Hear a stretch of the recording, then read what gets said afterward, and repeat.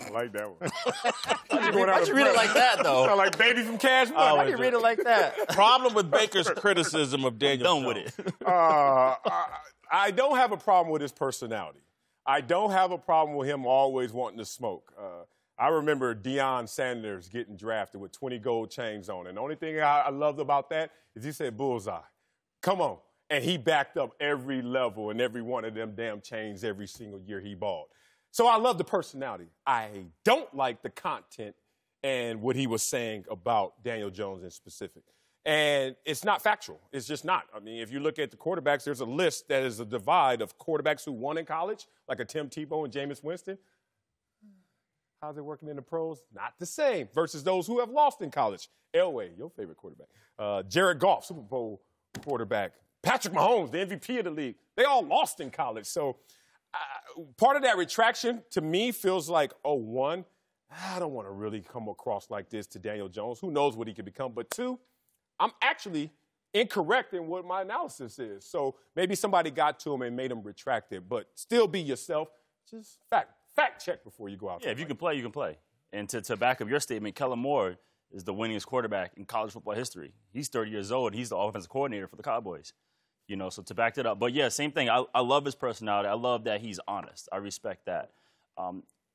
It depends how the question was proposed. You know, he could have said, spoken for everybody else. Yeah, I was shocked, just like everyone else, you know, that they took him. I don't look at it as a shot, because just based on I wasn't there for the interview, but I don't think he would go out there and just start attacking people. Now, I know he's the type where if you say something to him, then you never gonna hear the end of it. But I don't see it as an attack. Well, he attacked his own running back until he finally got traded away. Well, his running back, but I'm not. Well, unprovoked. Unprovoked, yeah. We don't stay in each other's pockets. You know, I got my own address. You got your own address. It's not your pocket. 100% agree. You know, for a guy that keeps a list on everything that everybody else says, you know, you probably ought to just, when it comes to other players, maybe you shouldn't, you know, put yourself down that road if you're Baker Mayfield. I get that part of it. I understand that things do oftentimes get taken out of context. We do it in this business all the time. Like, I remember talking effusive in my praise for Tim Tebow as a person, as an athlete, as a work ethic guy, and then I would say, you know, at the end of that, the caveat was, yeah, but from a quarterbacking standpoint, he doesn't have the discernible quarterbacking skills that it takes to play in this league. And the only thing that gets printed is Schlereth says that Tim Tebow doesn't have discernible quarterbacking skills, right? Mark said he's a scrub. Right, yeah, exactly. Right. So I understand how the game is played. I do understand that that standpoint. And the winning thing, like, my whole thing is, can you play or can you not play? You know, you hear it from guys from small schools all the time. Oh, this is a small school, he didn't play against competition. Man, can you play or can you not play? Right. Put on the film. Yeah. What is the film? What does my eyeballs tell me about this guy? If he can play, he can play regardless of what level he played at, whether he won in college or not. Well, where he's dead wrong and Marcellus is right is the key indicator that they say predicts success is the number of starts in college. That's what they say is critical. 17 and 19 means the guy started 36 games. That's like 3 seasons worth. It's the guys that come out after playing 1 season or 2. Mark Sanchez. We got a kid, Kyler Murray, now, that's coming out with just 1 season under his belt. That's where the red flags start to fly. And so, look, I think I said this earlier today on a radio interview. These guys that all want to be like Deion Sanders, Jalen Ramsey. I want to be Deion Sanders. Deion Sanders, Muhammad Ali, man, these are once-in-a-lifetime type guys, man. That's lightning in a bottle that you can be that guy.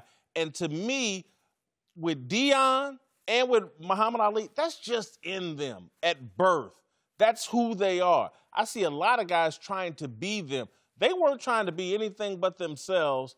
And so this, to me, smells a little bit like Jalen Ramsey, talking too much, and then Jalen Ramsey, a really talented guy, but it blew up in his face. GQ putting something in the water. I don't know what they're doing. Oh, man. I don't know what they're doing in interviews, man. And so I just say be careful here, Baker. You know, let your play talk the loudest. Because that's an old model, Whitlock. I know our age. But he can play, so I agree. Let that agree happen. what? Agree what? The world has changed into the polarization. No, I'm saying I agree in terms of let his play speak. No, look, you can be understated in this league and not get your proper monetary value or proper appreciation. For example, who? For example, one, Richard Sherman and Darrell Revis just found this out the right way, like a Floyd Mayweather. Pretty boy Floyd was undefeated, and nobody gave a damn. Then he turned to Money Mayweather. Everybody said, let's make him the highest paid athlete. Speaking of what Sherman does. Let's keep going. Go ahead, let's stay in our go. sport. Richard Sherman, those guys. Oh, it's great to go out there and get 5 interceptions, but get 5 interceptions and sell some smoke with it. Now, all of a sudden, you're a household name. Right. Dennis Rodman said, I was getting 18 rebounds when I was just a normal guy without pink hair, but once I did, all of a sudden, everything changed. There is something to selling that smoke. You just got to do it. You just got to back it up. Here's the one thing about him, and having covered one of his games, called one of his games, talked to John Dorsey, the GM of the Cleveland Browns. John Dorsey told me, I'll paraphrase, he's all onions. Like, he is who he is. He is 100% all in, all onions, in your face. That's who he is. And as long as you're authentic, like I think most players, most coaches, most guys, as long as you are who you are, you get away with it if you're Muhammad Ali because that's who you are. Right. You get away with it with Deion Sanders because you are that. It's not an act. And it's with Baker, it's not an act. He is who he is. So he's authentic, and that to me is the biggest part of it about it. Thanks for watching. Subscribe here to get the latest from the show. And be sure to check out more of the best clips from Speak For Yourself or go watch a few segments from our other shows on FS1.